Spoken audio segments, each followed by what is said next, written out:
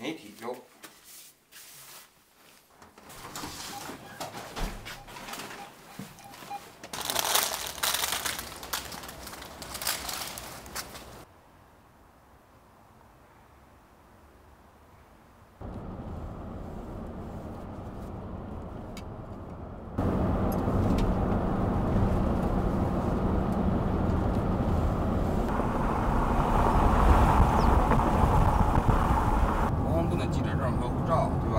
对，这两个信息要一致。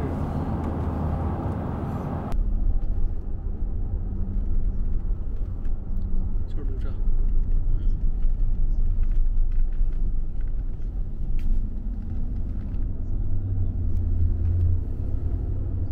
这路障修的结实了，坦克也不是随便能过的。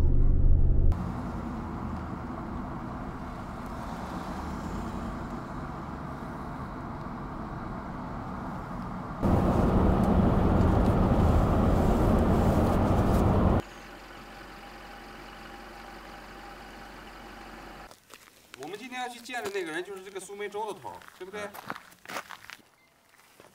进入苏梅了。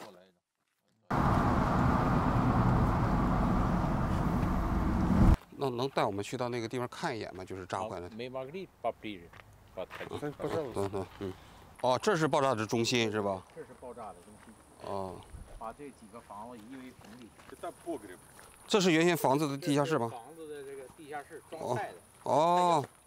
哦，这原先这上面是有一栋房子，是吧？他说这是炸坏的，是吗？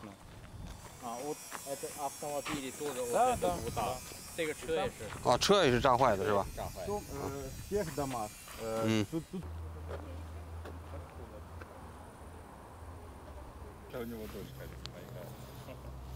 这小孩的书包，这是吧？是吧？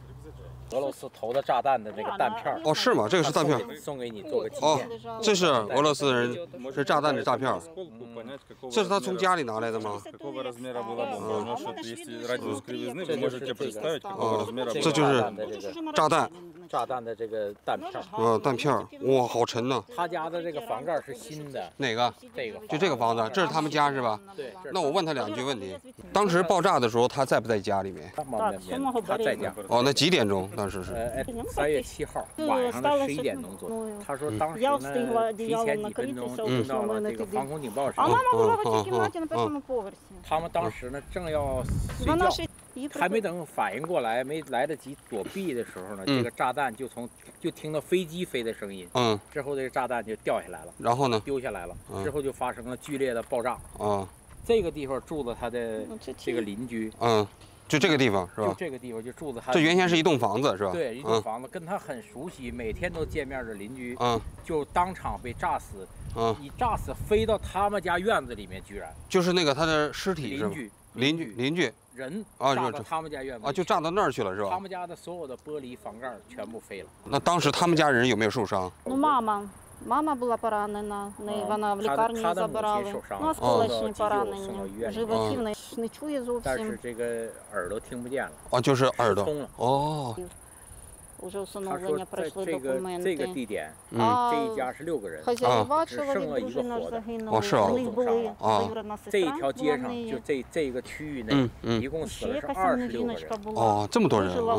Це бабушка ще хлопець. Дітей. 他说他完全没想到，他本来这个俄罗斯和乌克兰2个民族很友好，那一下子就变成了仇敌了。那你现在恨他们吗？这答案肯定是肯定的呀。还有什么值得他怀念的这些？他说他这个孙女儿、孩子们他都看不见，因为都跑到境外去了。他是给这个家里面整得4分5裂的，因为这场战争，他认为这是一个普京个人的一种疯狂的行为。这样屋里看看。好。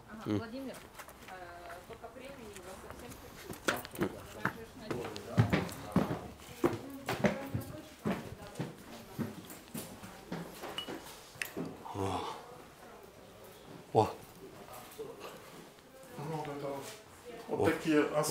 这个当时就在这儿是吧？Это в крыше было.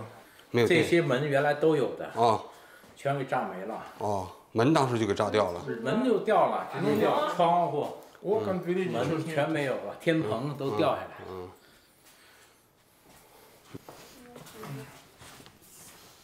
哦，哇，这现在还挺危险的，是吧？就是摇摇欲坠。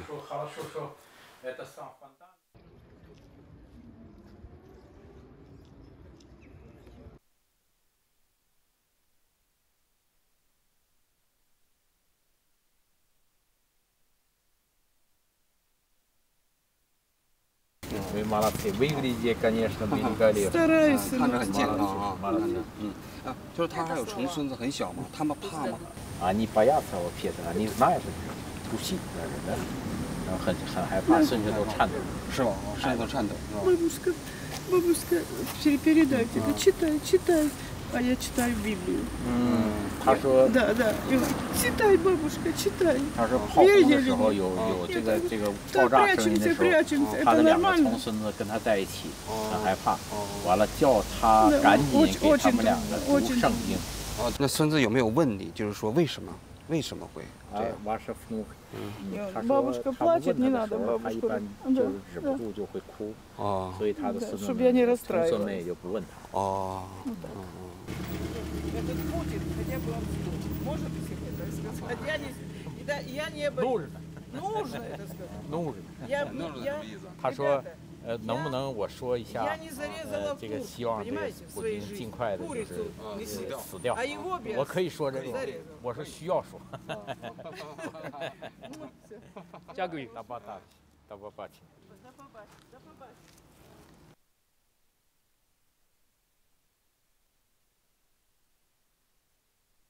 苏门的军队呢，去东乌克兰去支援那边。那当时俄军已经开到城里头了，你们有没有军队？你作为当时这个就是军事长官啊，你当时就是说采取了什么措施呢？他第一时间衡量了一下，因为他手里没有太多的兵，只有很少的一部分，他就组织志愿者、民众进行了一些抵抗，就包括他们当地的民众也没有这种愿望，叫俄罗斯人打到就是占领他们这个城市，进行了有效的抵抗。但是对方有坦克，你们只有轻武器，当时怎么做到能够把他们给赶出去啊？У нас была территориальная оборона, вооруженная автоматами. 他们呢，手里只有为数不多的一些轻型的反坦克武器，只有10几个之多。完了还有一些这些轻型武器，像冲锋枪也，当然这不足以抵挡这个俄罗斯军队。但是呢，他们这个民众啊很勇敢。有些人呢就拿着铁棍啊、铁锹啊、一些棍棒就上到马路上来阻挡俄罗斯。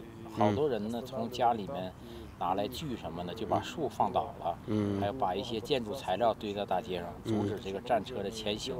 有一些民众呢，更是徒手去阻挡坦克，就是拦起来不让他过。那有效吗？他们是侵略者，他们有那么多的武器。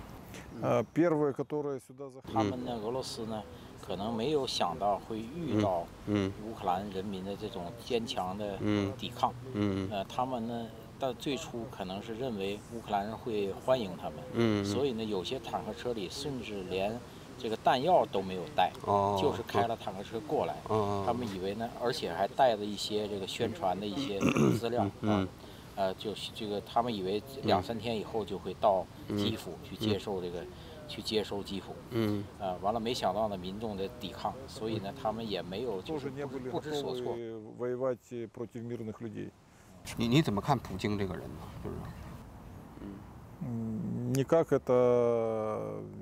我对普京个人的看法呢，就是他已经近似于疯狂。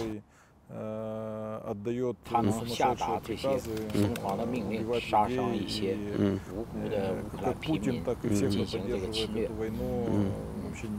他说还有一些就是包括支持普京的一些人，他是很不理解的。那您觉得普京为什么会这样？为什么都会这样？ Это очень сложный вопрос. 俄罗斯呢，从历史上来讲，就是一个沙皇制的这种国家。他们一直以来呢，近500年历史看过来呢，一直都是在侵略，一直都在强占别人的这个土地。这是他们的本性。他们并不会治理国家和领导国家，他们只能给自己的民众呢展示出来的是这种去能够攻占、能够抢夺其他人的成果的这么一个国家，他是这么想。那您对这个打败俄罗斯有信心吗？这个？Однозначно。他说答案是很肯定的，确信。虽然他们的这个坦克车他们的武器很厉害，但是呢，我们有强大的内心，我们有强大的信念，我们为了自己国家的这个自由而战，为了国家的这个完整而战，所以呢，他坚信他们的这个内心的强大和他们这个强大的这个信念一定会战胜俄罗斯。在这一点上，在之前的战斗里面已经体现出来了。在很多地方都击退。